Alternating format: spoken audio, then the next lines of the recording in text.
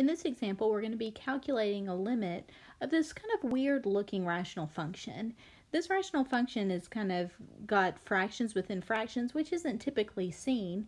However, this problem actually is a preview to what we'll be looking at soon for difference quotients and related to being able to define the derivative using a formal definition. And that involves limits. And so we're going to practice doing the sort of algebra that we're going to be needing for that in this problem that's given. So again, the first thing we try when we are computing limits is just plug in and see what happens. So let's go ahead and do that just to see what happens. In general, we see that this denominator is going to be equal to 0, but depending on what the top does, gives us different plans to move forward when the denominator is 0. So let's see what happens. That denominator is 0, but when we plug in the 0 for the top, we've got a 1 over 2 plus 0 minus 1 over 2. So in the top, we are looking at 1/2 minus a half. So we do, in fact, have a 0 over 0 situation.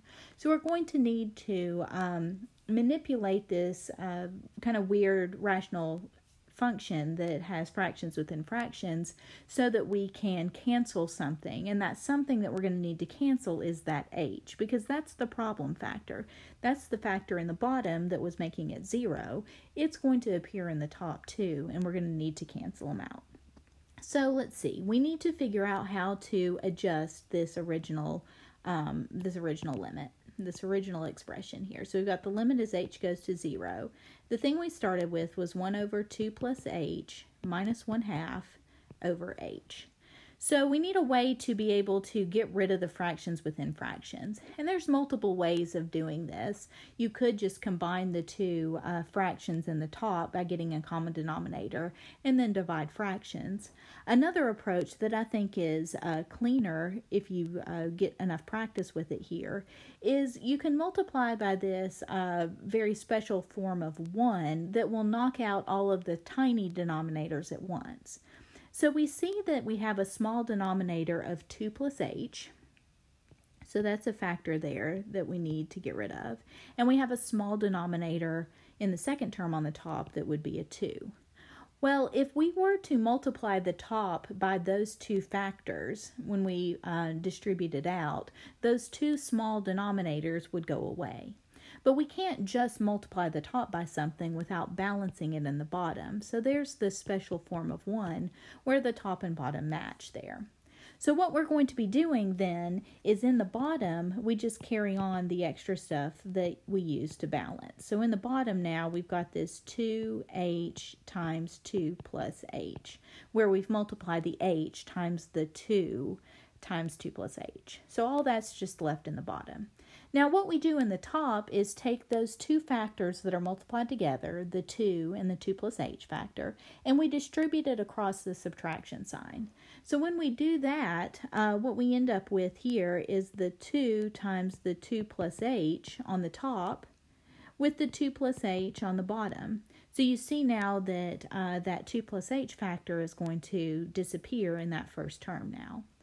Similarly, we've got the 2 times the 2 plus h on the top with the 2 on the bottom when we distribute it to that second term in the subtraction. So now here, the 2's are going to cancel. And what that leaves us with is the limit as h goes to 0. Now our top has the term 2 for the first term, and then from it we are going to subtract, since the 2's cancel in our second term there, we've got to subtract the 2 plus h factor. Okay? Notice I do have to keep the parentheses there because that subtraction sign is going to have to be distributed. The denominator we just carry on here.